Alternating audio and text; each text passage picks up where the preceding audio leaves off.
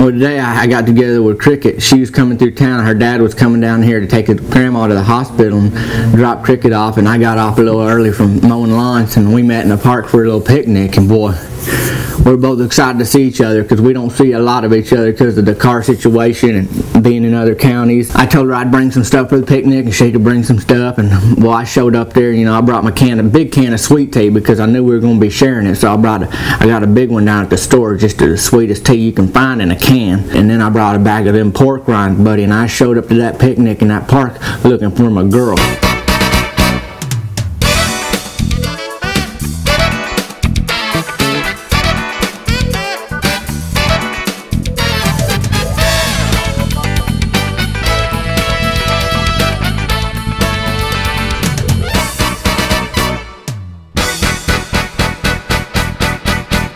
And there I saw her coming across the park, buddy. She had a picnic basket in one hand and a moon pie in the other, looking hotter than a July day.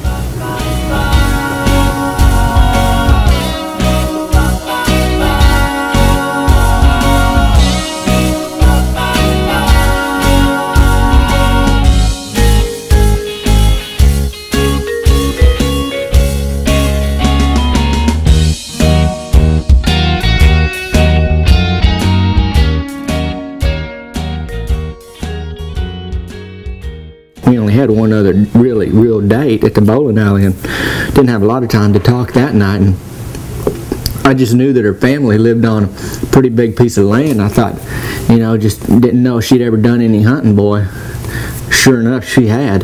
We hunt squirrels, deer, bear, duck, gator, frogs, water moccasins. I snap their necks. And the other thing we got to talking about was fishing. She done some of that too on the pond. I didn't mean to ask you, out on your property, what's the biggest fish you ever caught? With my hands or with a fishing pole? Either one, just the biggest one you ever pulled in. The biggest one I caught with my hands was 40 pounds. What kind of fish was it? It was a garfish. Oh, cricket. I know. That's the toughest thing I ever heard.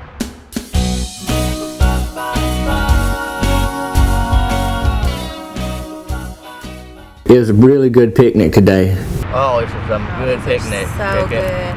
It was one of the best afternoons of my life. We had some good food, and I got to spend time with my girl. Did you want some sweet tea? I'm going to be full for supper tonight. Meemaw's going to have my tail. And I started telling Cricket some problems I'm having with my uncle's truck this week. She started talking, buddy, and I thought I was talking to my dream girl. Tuesday, I was at the mechanic all day getting the oil changed. I thought that'd take 20 minutes.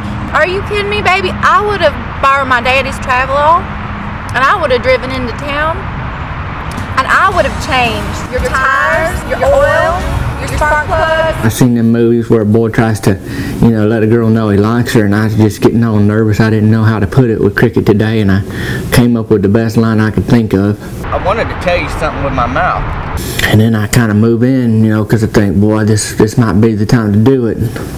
What is it? What did you want to tell me? Well, it was with my mouth. You know, I heard a lot of people say how they, you know, how they try to court a girl. Well, tell me. I want to know. What is it? And who shows up?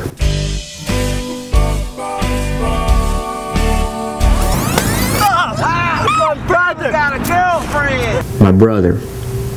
That's how it ended. You know, a 33-year-old man water ballooning his little brother doesn't seem too funny to a lot of girls, so he's digging his own grave is the way I look at it. We had a good time. I'll probably be seeing her at the bowling alley Tuesday, and I think things are moving in the right direction. I think my brother realizes now that he made a big mistake trying to mess with that. So he'll probably be leaving us alone, and if he don't, boy, it's not just me going to put a hurting on him next time. I'll let Cricket at him.